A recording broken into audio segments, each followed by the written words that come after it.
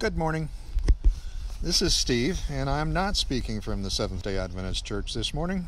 I'm speaking from my yard, and I just wanted to show you something out here as we're going through all of this turmoil. The woods are starting to turn green. The wild onion and garlic in my yard is growing beautifully. And I don't know if you can see it, but I've got daffodils springing up there. Spring is coming, folks.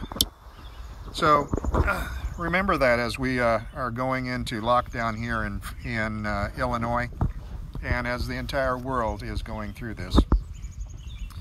So I'm going to talk to you from outside today, which means this is going to be short because it's nippy. I just want to tell you a story today, okay? When I was 9 years old, my father lost his job. He was, if you could call it a job, he was teaching. He was actually principal of a small school out on the edge of the Navajo reservation in New Mexico. And he wasn't getting paid enough to put bread on the table. Our food came from donations that were sent to the school. Our clothes came from donations that were sent to the school. And then he lost his job. And we had, well, things were tough. So my dad, this amazes me. My dad built a trailer out of odds and ends that he found around. An axle from an old pickup.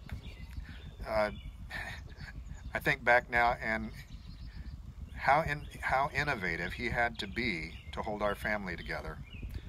And then we left New Mexico and started driving out to California with this make-do trailer being hauled behind our car. And at night they would take a canvas awning,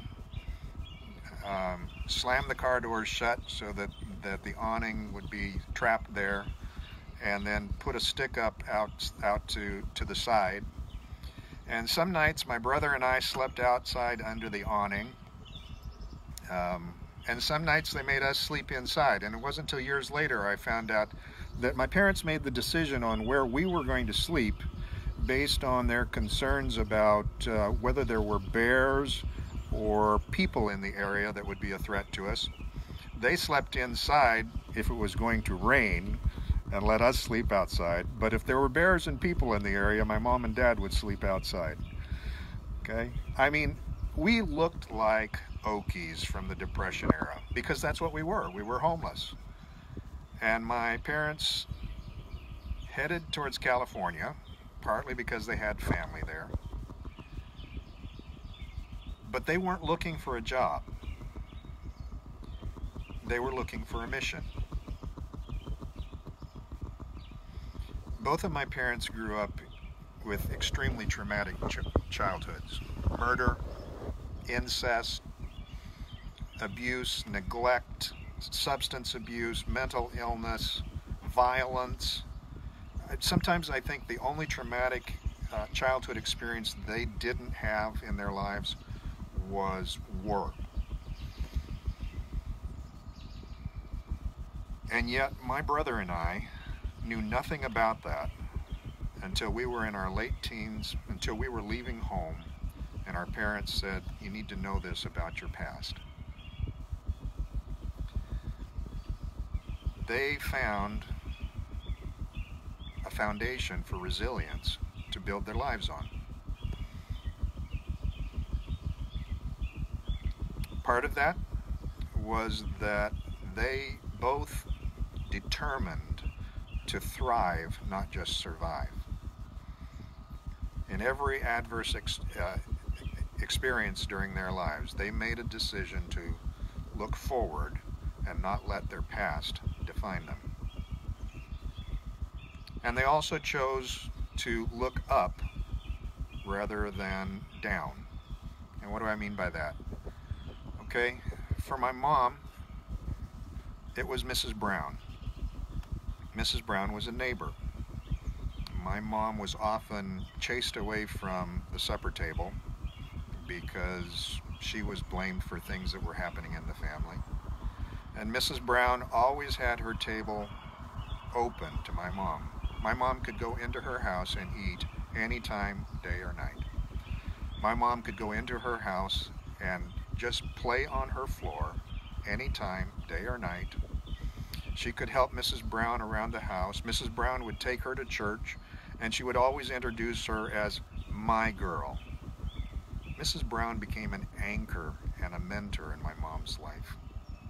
Now, paradoxically, in my dad's life, it was also a Mrs. Brown who was his mentor. She was his 8th grade teacher, and she was the first person in his life who had told him that he had any potential whatsoever. She gave him affirmation on his schoolwork, but not just his schoolwork, his character, his personality. He wasn't the teacher's pet. She was really hard on him. And then one day she came to church and she said, "Neil, I dreamed about you last night.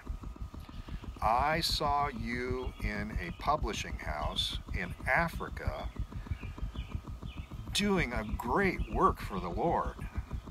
Now, this is for a little kid, an orphan, who's growing up on a homestead in Oregon and hardly has clothes to wear to school. But she created a vision for him. Now, my mom and dad benefited from that mentoring that they received from people, but ultimately, they've looked up to God. They found in God the father, the mother, the brother, the sister that they had never had. They found in God a person who would never abandon them, who did not judge them, who said, "You are my child and no one is going to take you away."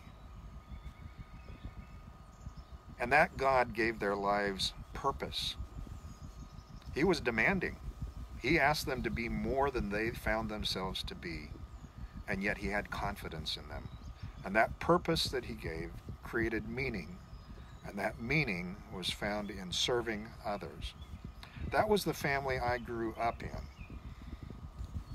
That was the God I was introduced to.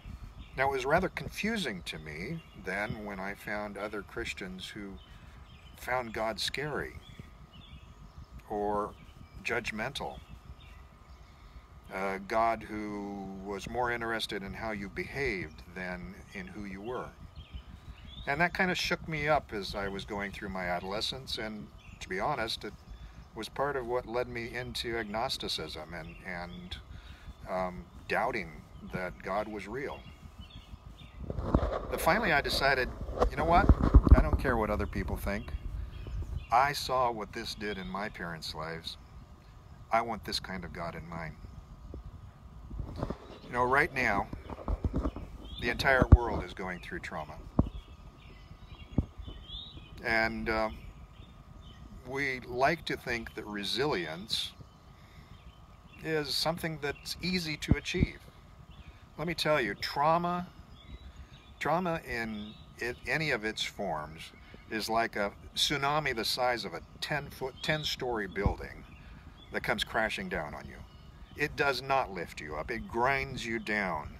And any of us who rise to the top, if we ever see daylight again after trauma strikes, we need to celebrate a miracle in our lives. Right now, the entire world is going through trauma. We here in America think it's traumatic that we're being asked to stay home.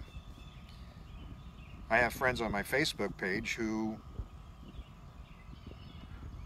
cannot get food. Because unlike here in America where we have grocery stores to turn to, they only have a marketplace where each person brings a little food to barter, and the marketplace is closed. They can't get food. The trauma that we're facing is very real. So how do we find resilience in this? I just want to point you to what I saw in my parents' lives. Determined to thrive, not just survive. Look forward, not backward. Above all, look up. We have to press together here, friends. We have to pull together to make it through here. We are determining today, by the choices we make, what kind of a heritage we are going to leave to the children of the next generation. There's a joke going around Facebook in the last 24 hours that hospitals think they're overwhelmed now. They better get ready for the baby boom that's going to hit on Christmas. And all of those babies are going to, according to one of our local prophets here, J.B. Fletcher, all of those babies are going to be named Corona V or some such variation. What kind of a world are we going to leave for them?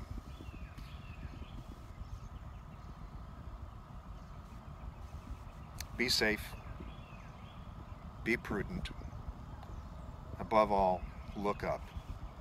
Because spring is here, and this trauma that we're going through is going to pass away. What was left behind is up to us. Have a good day, and I'll see you around.